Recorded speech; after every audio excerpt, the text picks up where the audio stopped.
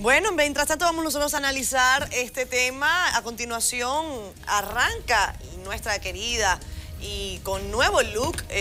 Guadalupe Valdés, pero vamos a arrancar. ¿Les parece si arrancamos con Tobías Crespo, caballero de la noche? Caballero de la noche, Tobías Crespo, adelante. Esta es una de las normas así que sacamos de momento.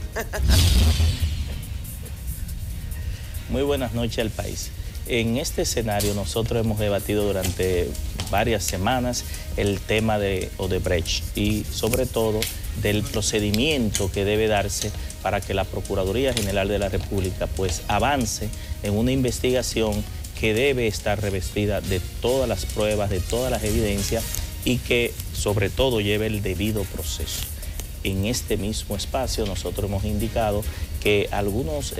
agentes de la oposición han querido que caigan cabezas, han querido incluso avanzar ciertas acciones del gobierno con propuestas que a veces caen en la ilegalidad. Cuando hablamos de la ilegalidad, de crear un fiscal que no está establecido en la Constitución, que no está establecido en los códigos, ni en el ordenamiento judicial. Y hemos dicho que es peligroso y pernicioso para la lucha contra la corrupción que se someta a un expediente que no tenga la suficiente sustentación y que, como en este caso, caiga en inadmisible o porque no hay evidencia y las pruebas no puedan permitir que el expediente llegue finalmente a la condena de los acusados. Nosotros entendemos que en este caso incluso hay informaciones que dicen que hay datos que van a proceder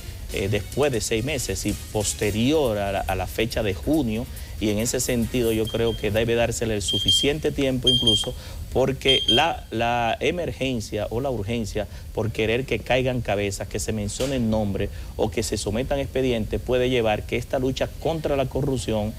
pues definitivamente se caiga y la ciudadanía no tenga la respuesta que debe tener en estos casos que trasciende incluso a la República Dominicana.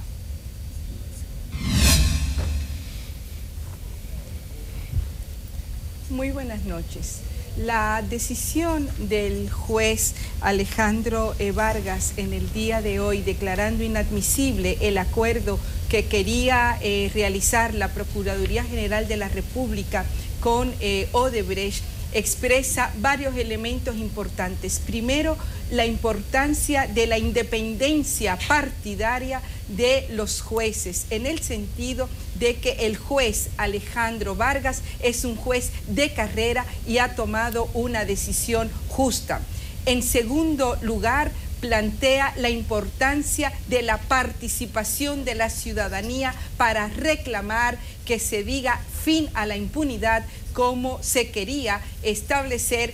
con la homologación de este acuerdo, y ha sido la participación de la ciudadanía a través de la Marcha Verde, a través de las diferentes actividades que se han hecho en todo el país, que ha llamado la atención para que no se aprobara, no se homologara este acuerdo. Y en tercer lugar, establece la gravedad con la cual y la forma como la Procuraduría General de la República abordó este caso, que siendo un caso complejo quería resolverlo simplemente con una homologación que en definitiva era homologar la impunidad a Odebrecht, planteando incluso que se extinguiera la acción legal contra esta empresa. Eso significa que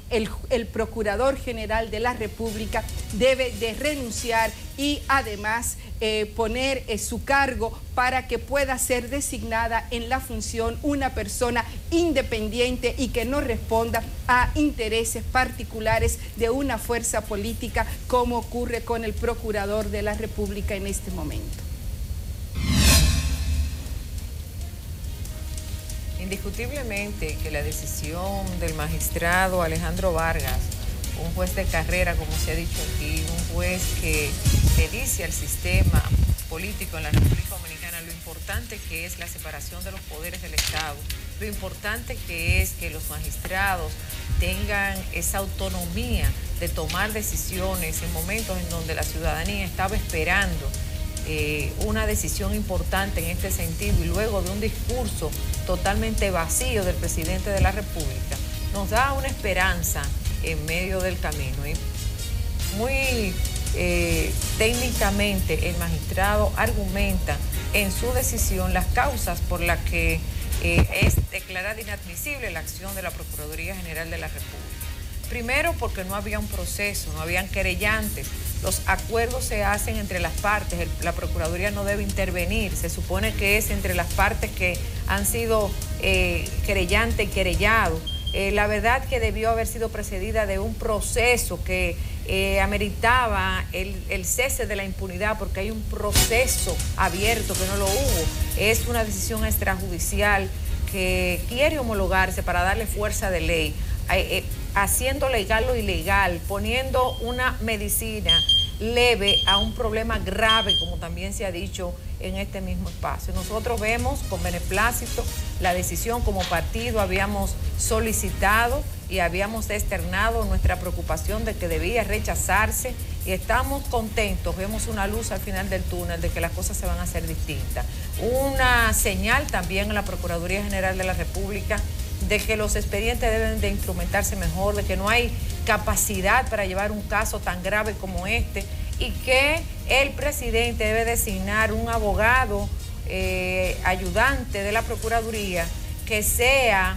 decidido o propuesto por la sociedad civil, por la parte académica de las universidades, por las iglesias y por la sociedad civil, que propongan una terna y que el presidente decida para que ayude al procurador y no pasemos más vergüenza de la que estamos pasando, porque si este es el primer intento y ya mire lo que pasó, imagínese usted cuál será el curso de todos los expedientes que deberán de venir de este proceso.